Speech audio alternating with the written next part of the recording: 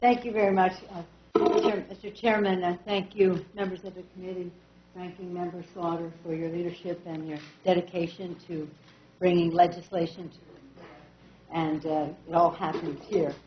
I just was saying hello to Mr. Camp, Chairman Camp, outside, and extending my prayers to him. He's such a fine, lovely person. Yes, we've extended that time. Will be fine. I told him to relieve the stress in his life, to take it easy. And so I hope that this passage of this legislation will contribute to that peace. I was listening attentively, both when I was in the room and when I was not in the room, but hearing it on TV, as the distinguished chairman said, there are cameras in the room, to some of the questions and observations that were being made by members and by our distinguished chairman, Mr. Camp, and ranking member, Mr. Levin.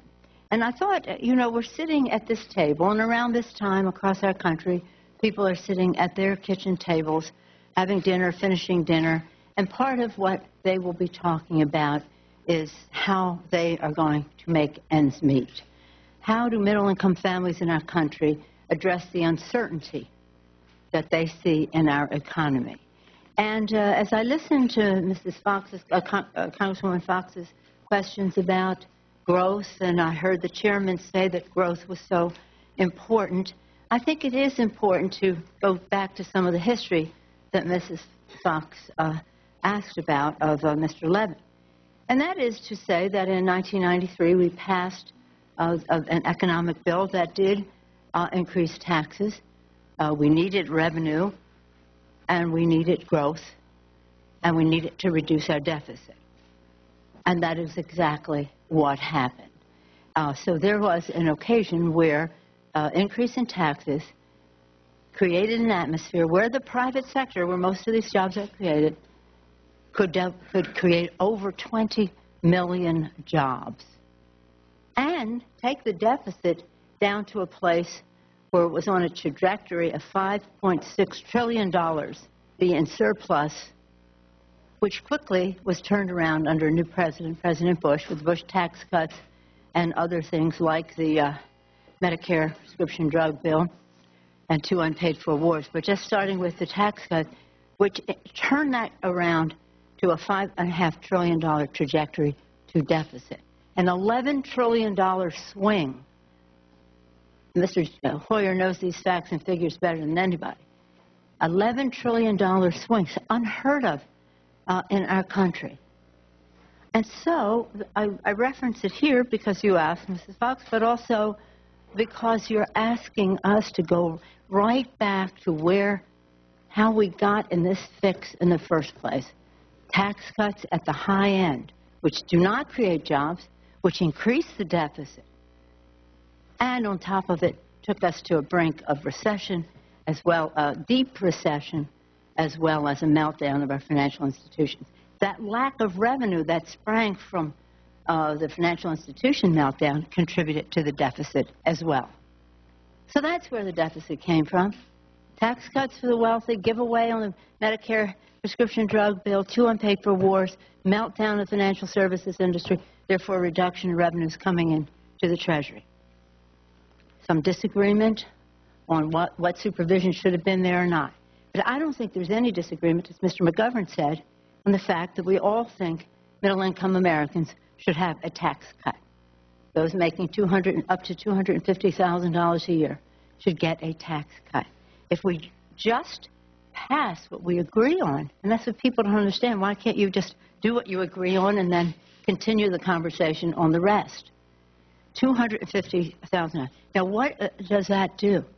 Between 250 and above, you save, if you go down this path the President is proposing, you save $1 trillion. $1 trillion. Or you borrow $1 trillion from the Chinese and others in order to fund that debt. But let's get back to that kitchen table. What does that mean to me if I'm a middle-income person in our country, or a senior, or a person trying to put families through schooling? The uncertainty as to their their job, their income, whether they're going to be able to send their kids to college, whether they're going to hold on to their home, the value of their pensions. It means everything, because the uncertainty that is out there for the economy brings uncertainty to that kitchen table. And in order to reduce the deficit, I believe you do have to have growth. So we want to watch our investments carefully so they produce jobs, help create jobs, help the private sector create jobs. Also, that brings revenue to the Treasury. Now, at $250,000 a year, the money that is in the pocket now of the middle-income people is money that they will spend. They will spend that money. They will inject demand into the economy, and it will create jobs. Jobs for them. Jobs for them. What it also does is takes $1 trillion that we don't have to go further into debt by giving tax cuts to the high end, and don't have to borrow, as I say, from China and other lenders, adding to the deficit. So it's hard to explain to anybody why we can't. Okay, you agree on this. We also agree we have to have, and Stanley's been singing this tune forever, that we have to have tax fairness and tax simplification. We have to address the tax code in a way that is bipartisan, is nonpartisan, really, but does the right thing for our country. I'm going to yield to him in a moment. I keep referencing him because he's been such a champion on fiscal soundness, fair taxes. And fairness, as you mentioned, Mr. McGovern, that's really an issue for our country. It is the theme of America, the most enduring theme, the American dream. And that's predicated on fairness and taking responsibility for each other from one generation to the next. So I come before the committee to respectfully request your consideration of the alternative that Mr.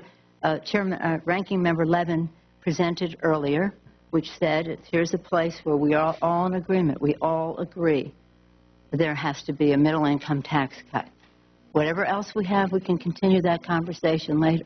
But do not hold a middle-income tax cut hostage to giving tax cuts to the high end, do not create jobs, increase the deficit, continue injecting uncertainty into the economy, which is not a healthy thing for the economy, for businesses, and for America's working families. It's a bill that the CBO says 97% of small business won't be affected by it. I think even Mr. Speaker Boehner has conceded that point. So this is about most small businesses in our country. When people come up with that as saying we can't give middle-income tax people something because the Bechtel's of the world, which are defined as a small business for some reason or other, won't get a tax cut. But in any event, let's do what we all agree on. Let's give the middle-class families a break. I just want to show you one chart, and then I'm going to yield to Mr. Hoyer. The difference between our two bills are as follows. This gives a middle-income tax cut to those making a middle-income tax cut to those making up to $250,000. Under the GOP plan, people making over $1 million a year, Mr. Wardall, if you made $1 million a year, you would get $160,000, an average.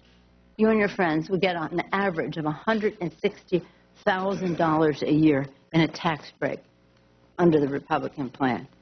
And in order to help pay for that, middle-income families would, on average, have to pay $1,000 more.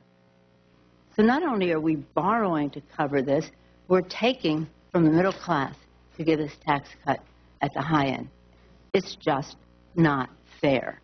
And so I urge your consideration of what Mr. Levin came in and spoke for, which is what the President has proposed, that is fair, Thank you. that creates jobs, Thank you very much. Yield back my time. Thank you very much for that, Ms. Pelosi.